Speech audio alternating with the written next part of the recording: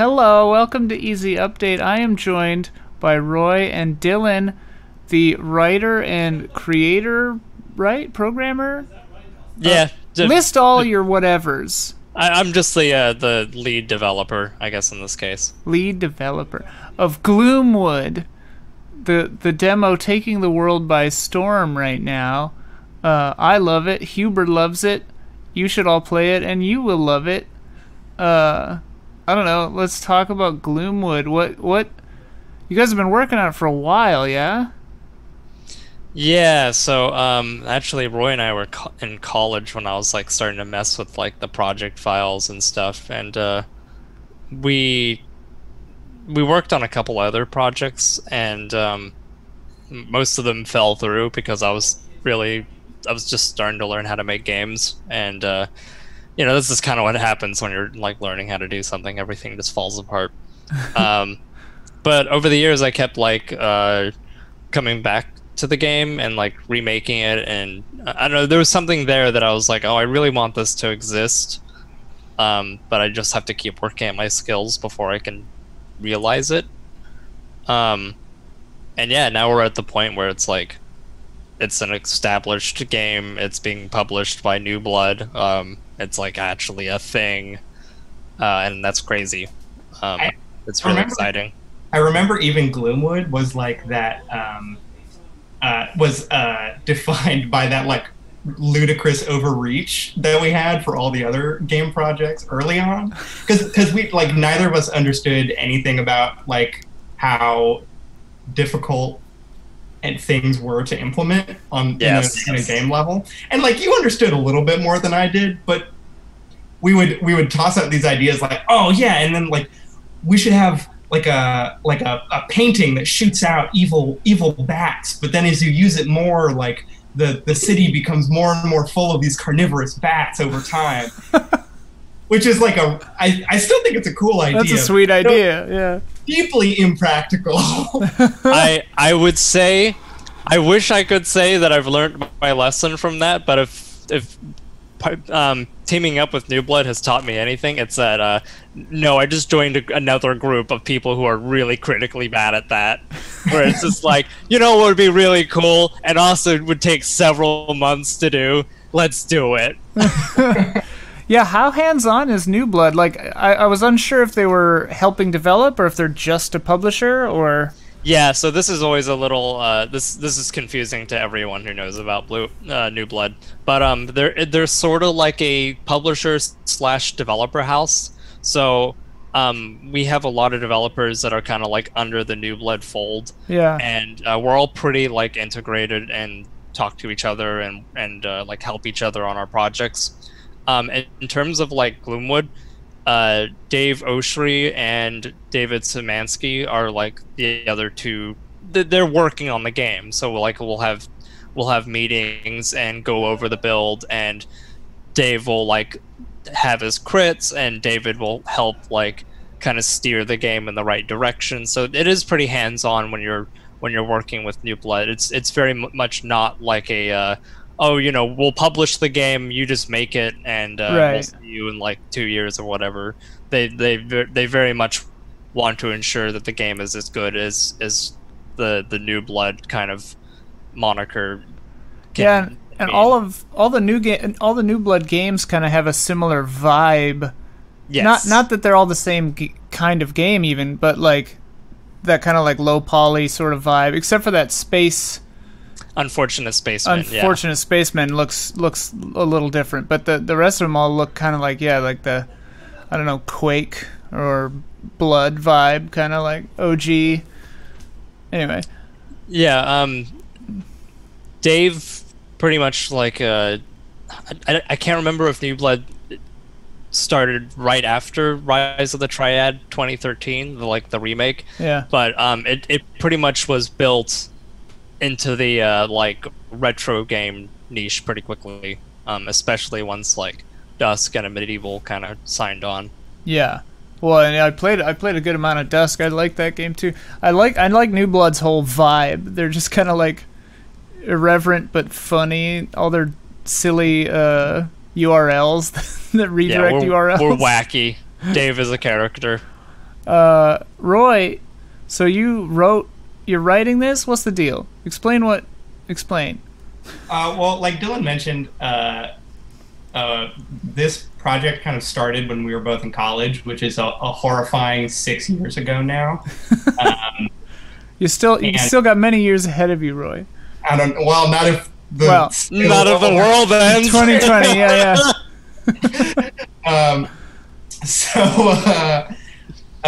My 6 years is a long time to work on anything, and as is usually the case with like writing for video games, my like work happens a lot quicker than the development stuff, and is also like it doesn't matter as much to. It's not that it doesn't matter, but that it is like it can change more easily than a lot of the like hard implementation. Video game writing is worthless. Yeah. Basically. So I've been like more and less involved over time. Some like I've had periods where I was working for like many hours on the game with Dylan and like very hands-on. I've been through periods where I essentially like Dylan sends me a demo every couple months and I'm like, this looks cool. Yeah, I'm into this.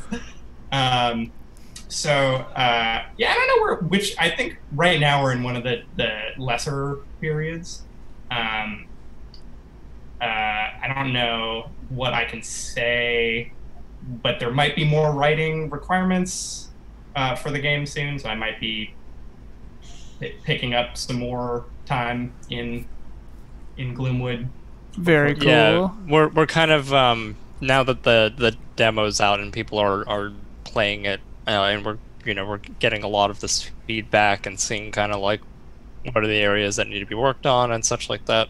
We're kind of moving from like working on that demo and all that to building out the main game spaces and everything that's going to be.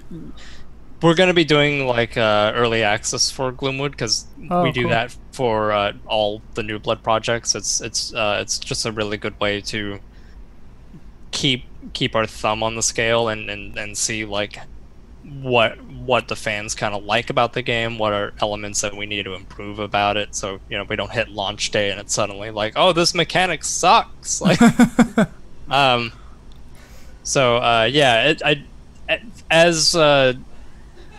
as we change like development cycles, the requirements that we need changes, and that's like sometimes like we'll get Roy in to help, like, oh, we have this writing problem that's really hard to solve, we need someone to help fix it. And then other times it's just like production. Right. Are you able to say, because right now on Steam it says soon TM, are you able to speak to how far into the development process you are, or is that under wraps?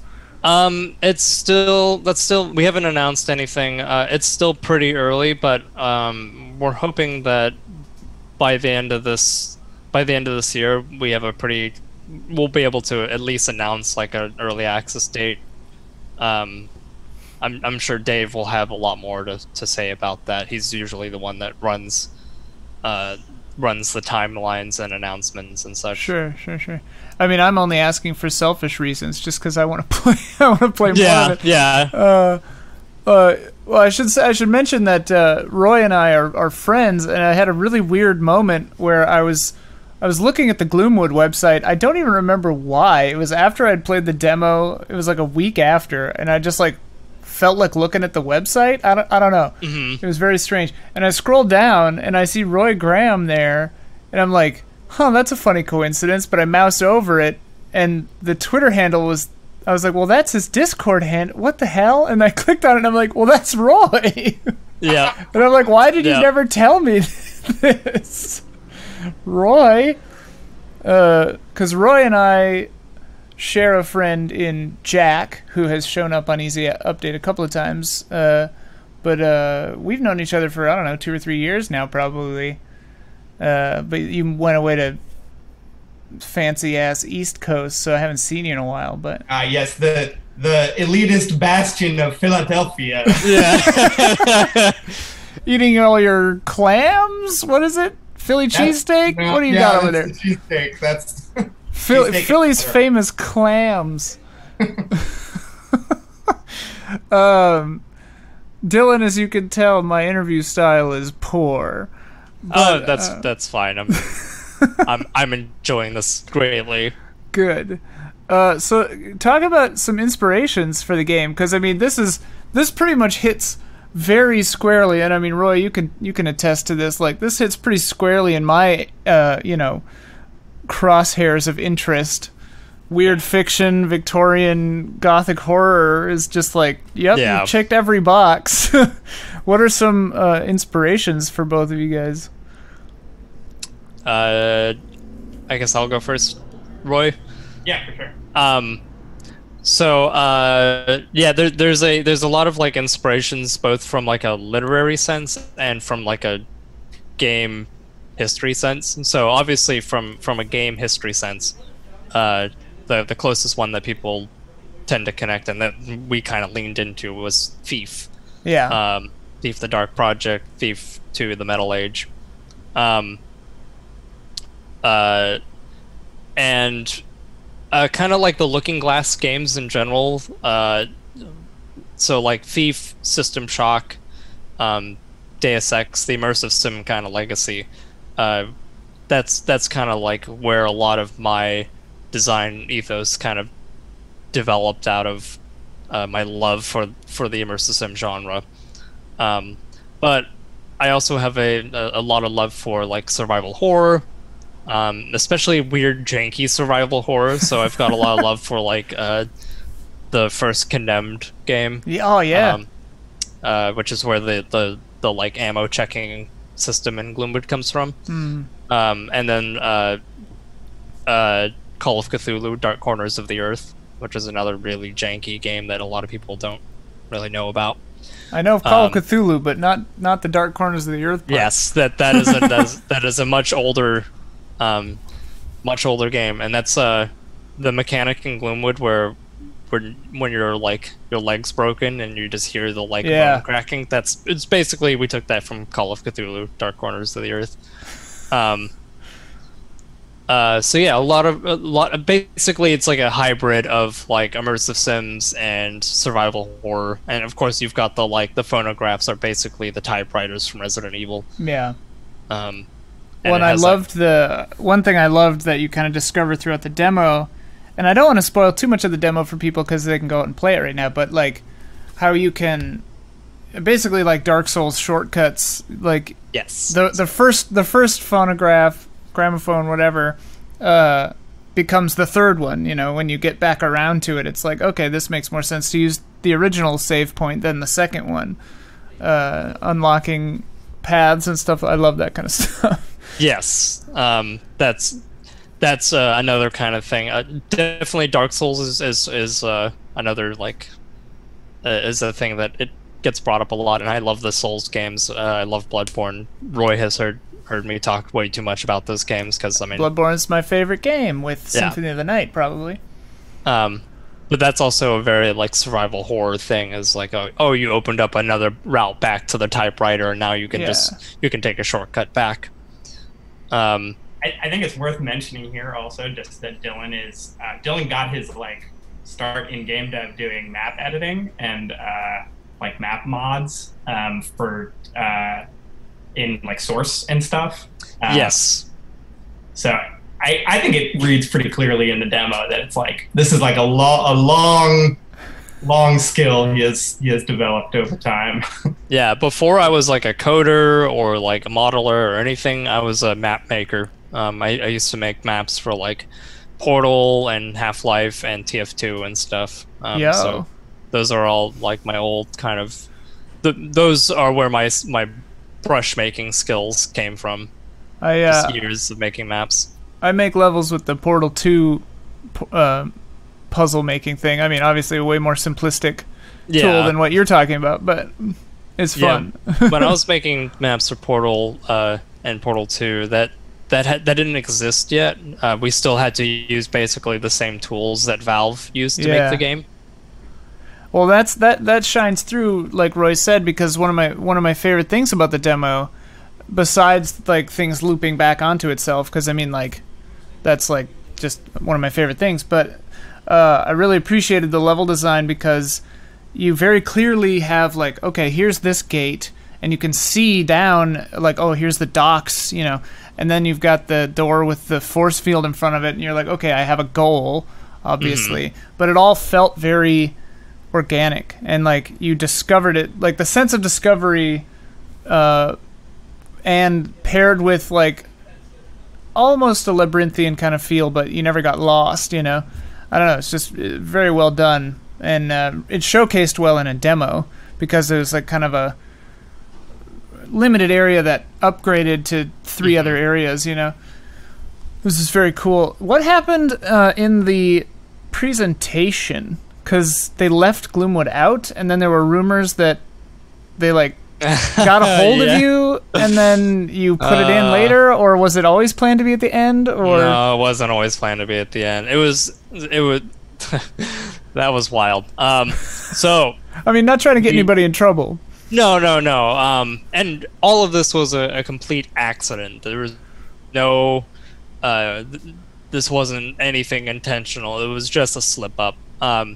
So we had a segment in the PC gaming show, and what was supposed to run was the New Blood Supercut, which was all of our games except for Gloomwood, and then it was going to be the Gloomwood reveal trailer, and then the end was going to be Dave talking a little bit, which is when he gives out all the URLs. But the way it ended up being was it was the New Blood Supercut, then it just went right to Dave talking, and yeah, the Gloomwood reveal trailer was somehow dropped. And when that happened, we were like, oh no, this is bad.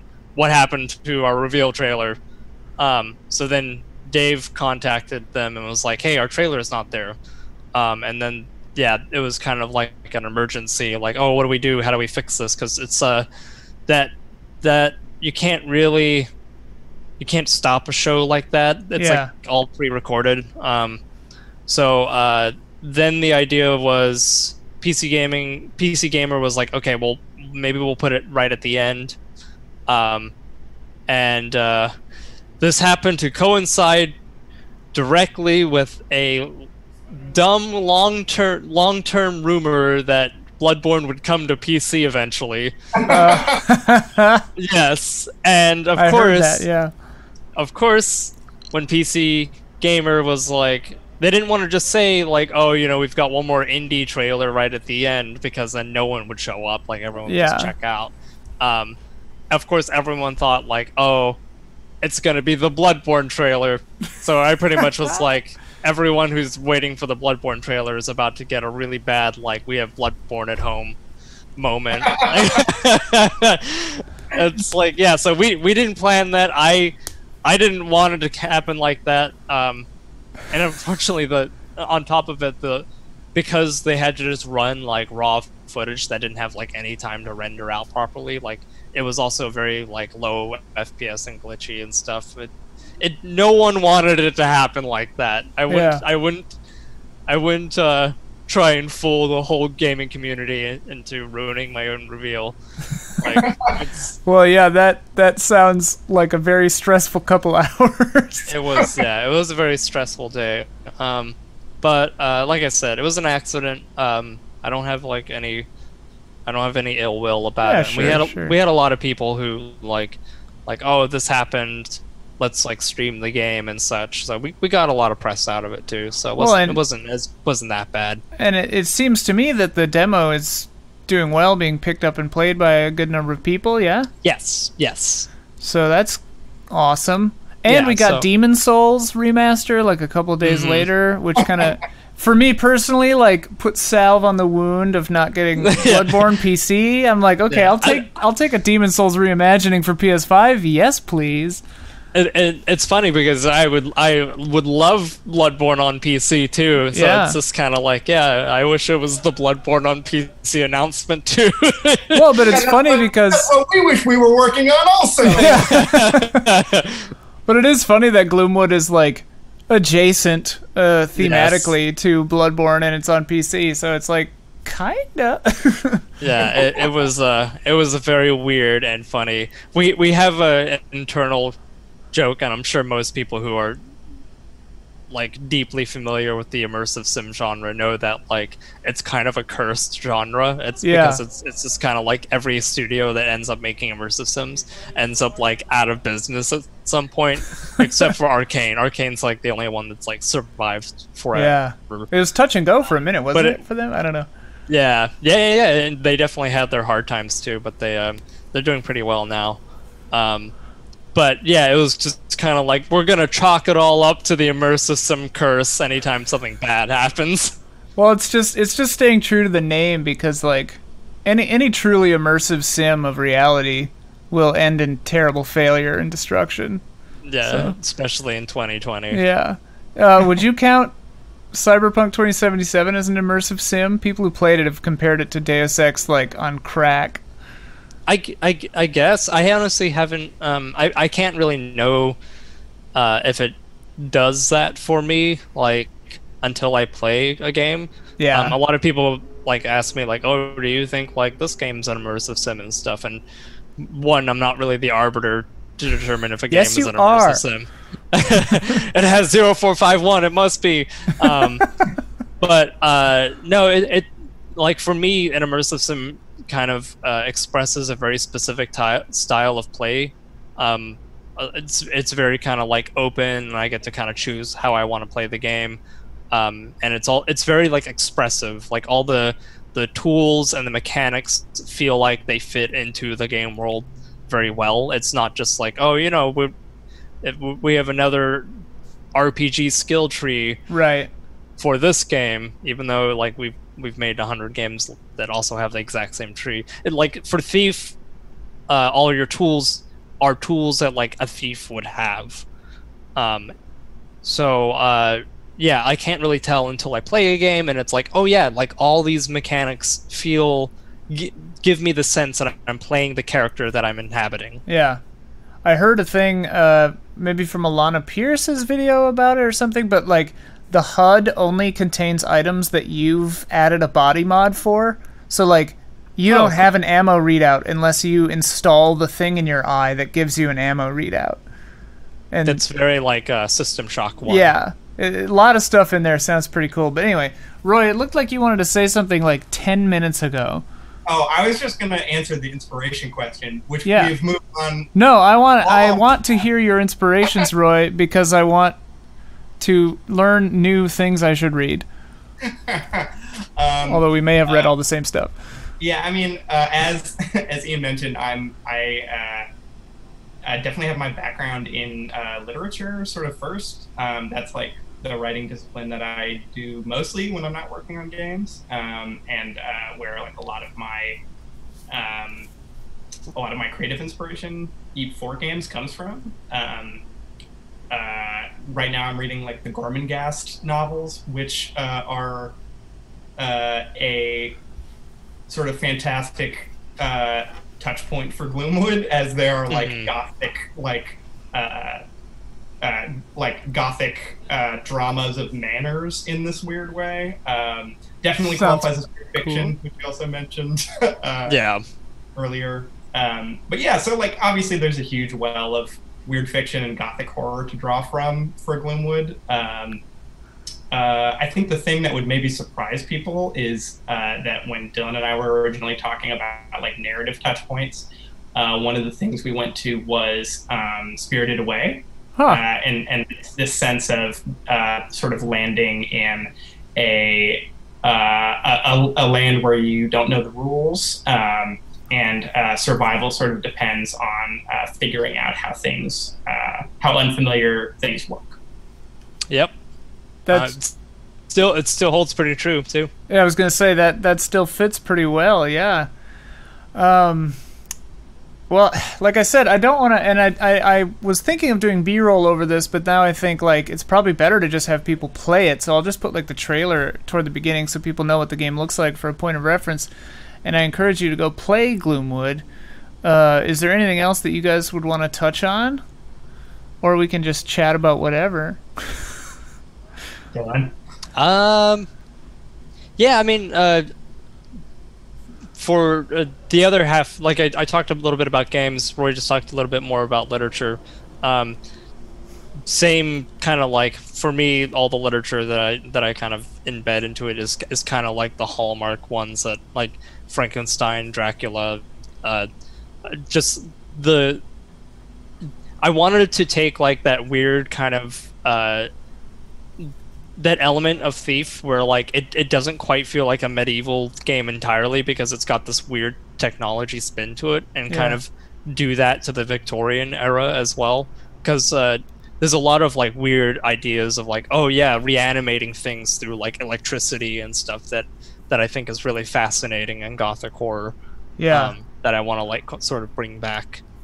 When there was that like love affair with the mystery of the scientific at the time, where it's like, we don't really know how far we can push this stuff. Like, what's possible, what's not possible.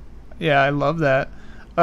Here's a question for both of you. Maybe Roy, you can hit it first. Why aren't there very many? Like, why is it so hard to make a good cosmic horror movie?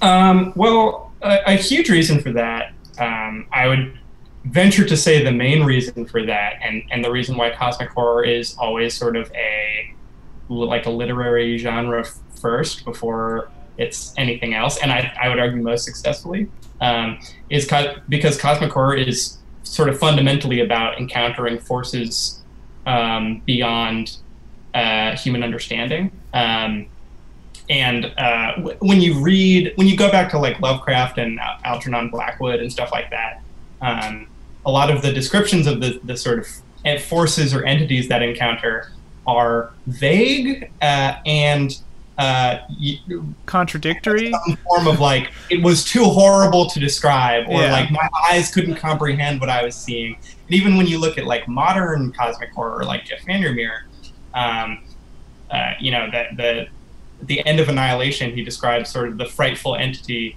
as being like three things simultaneously, three things which can't really coexist, right? It's like a door and a giant monster slug and like a solar system rotating around. Right, and like blinding light all at the same time. Right, and you can kind of get away with that in literature in a way that you can't in a visual medium like film or a game. Yep. That's the correct answer, yeah. There's a similar thing with horror in games, where, you know, sometimes people ask like, oh, why is like Silent Hill 1 still super scary, even though like it's all the enemies are like 3 polygons, and it's kind of the same thing where it's like, as soon as you start moving away from high fidelity, your brain kind of has to start making up the rest of the image. And that kind of gets your imagination rolling, and now you're starting to imagine like you're seeing stuff that's way scarier than what you can really put on the screen. So I think horror and cosmic horror are they're really built upon you kind of scaring yourself, through your own imagination, and that's why like it's difficult to pull off in a visual medium. Is that some of the thinking behind the lower poly look of Gloomwood then, or? I mean, it's definitely part of it. Also part of it is that, you know, we're an indie dev team and it's just much easier to make a low fidelity game, but we definitely like kneel into that quite a bit. You know, if we're gonna have to make a low poly game, we want to kind of like make enemies that where the silhouettes and the way that they move and such really emphasize like, oh yeah, this is something weird and eerie that I'm looking at. Well, and it has the, I'm sure, intended benefit of it feels like nostalgia, but it's fresh and new and like runs at a good frame rate, and you know, like you have the added benefit of both. You can have your cake and eat it too. Yeah. Which I really appreciate. You sort of preempted my follow-up question on why I brought up cosmic horror movies, but maybe we can expand on it a little more, or if both of you have different thoughts on this. But like, what elements do you guys think that you, or are you exploring, and do you think that you can explore in games that maybe you can't in literature or a film when it comes to gothic horror, cosmic horror kind of stuff, if anything? I think that because games is an interactive medium, you have the kind of unique perspective of you're not reading from another character's point of view. You're literally inhabiting it, and you're getting the same kind of like fight or flight responses to like stimuli in the game. You know, if you encounter something horrifying, your options aren't. You can't just keep reading like you can in a paragraph or Right. keep watching the movie. It's kind of like you have to deal with it now. And there's benefits and there's cons to that. Because games, it can be very easy. You don't have control over the narrative and the pacing as you do in literature and film. Yeah. So that can kind of fall apart in places. But there's also a very unique element of you yourself are kind of living through this experience. And I would also add that like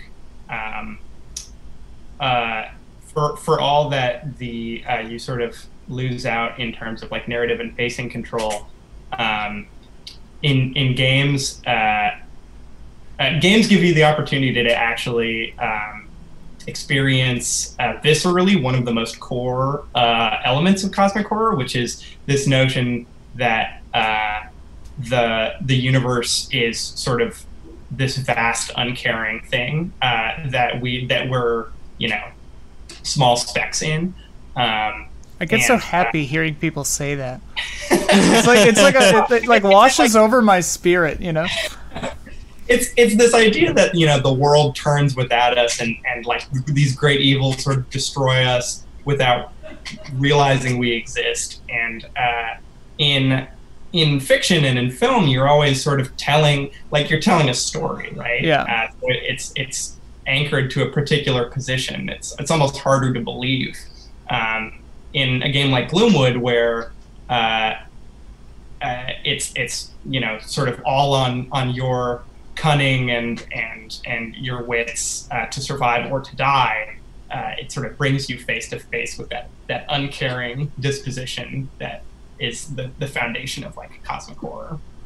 And something that I really appreciate in games that I felt was present even in the demo for Gloomwood is just kind of like story just kind of emerging from the environment and like the way things are and where things are and stuff like that.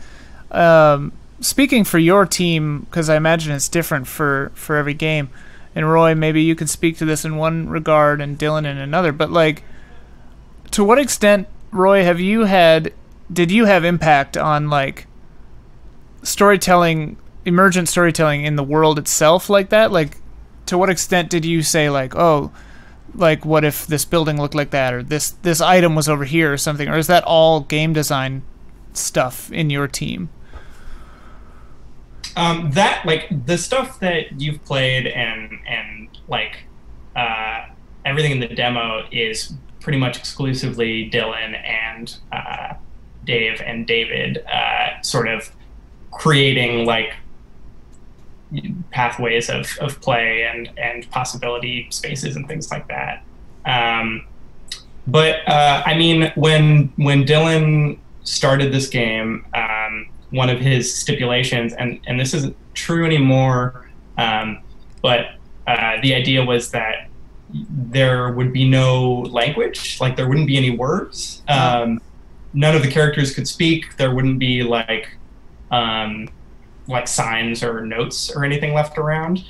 So everything had to emerge, like all narrative had to emerge from gameplay and those sort of moments that you're describing. That's like still important to Gloomwood, and I think a lot of like when we talk about larger story things, those emergent moments are important to us. The when like lore can be revealed through like seeing something from a high point, in the city that was like there all along, rather than being sat down by a wizard or something. Oh, by a wizard. For some reason, you saying that makes me think of, God, was it PBS, the Chronicles of Narnia show or something, or BBC, where they walk through a maze at one point, and then they go later, like an episode later or something, or later on, into a tower, and then they look down and they notice that the maze spells out under me. It's like literally a word on the ground that they were walking through, and they just couldn't see it. That formative moment for me as a child. I would welcome that, replacing like skeletons on the toilet, or like there is no God written in blood on the walls. Yeah. Two default video game narrative devices. Well, yeah, make us work for it, It's it's really, we eventually had to give up on that like no language idea for a bunch of different reasons. And even now, like we do plan to add a type of language that the guards use. Oh, cool. Because we started to butt up against like, well, this is also a stealth game, and it turns out it's really hard to get the player to understand why guards become suspicious if they don't have like a language that they say, like if they're unable to be like, oh, I saw something over there, or I heard something, or like, oh, there's a body over here. The player doesn't understand why something was triggered, and it just kind of starts to fall apart. So there's definitely instances where and I always tell people this when they like send like New Blood pitches and stuff, like putting something into like the game and actually starting to like play around with it will expose the problems you have with your design on paper, because you'll have this like really idealized version of the game that you want to make, and then the moment you put it into editor and you're playing with it, you'll start to see like, oh, here's all the flaws that I didn't recognize would exist beforehand. For sure, yeah. Well, I'm excited for Gloomwood. I don't need to take up all your time forever. But thank you both so much for chatting with me about it. Of course. Yeah. So Gloomwood will release in question marks, costing question marks on PC, right? Yes. We'll be announcing that on the New Blood accounts. Dave will like meme out the announcement date at some point because he's Dave. I appreciate it. I love it.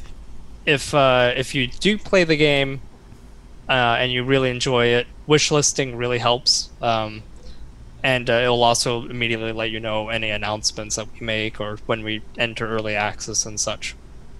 Oh wait, I forgot. I forgot about the door in the demo. Which door? Well, there's the coin door. The coin door? So I think I was one coin short. Oh. Because I put in all my coins, and then I was like, well, shoot. There's always one coin that everyone misses. Yeah. It's there's a coin in a sack somewhere that everyone misses. Oh. Yes. There is a hint to it, but everyone misses it. I'll have to go back and try to open it, because it does open, right? Yes, it does. Oh, I love shit like that. Yeah. Well, anyway, Gloomwood looks sweet. I can't wait for it. I didn't know that one of my friends wrote the damn thing. Yeah. I was like, it was such a bizarre moment. I was like, what? But yeah. Roy, we gotta play Vermintide sometime again soon. Oh yeah, I'm down to kill some rats. Oh, I miss that game so bad. It's so good, dude. Goat Boys are in there now. I haven't fought the Goat Boys at all. Ugh, I don't know if you have to. If you were playing with me, it might just give it to you. I'm not sure. I'm down to buy some Goat Boys anyway. Yeah. We should all get in. All four. If we add Jack, the four of us can go kill some Goat Boys. Always down for Vermintide. It's such a good game. Yeah. All right, guys. Thank you very much. Bye. See you later. Bye-bye. inside at last, are ya? Welcome. Welcome!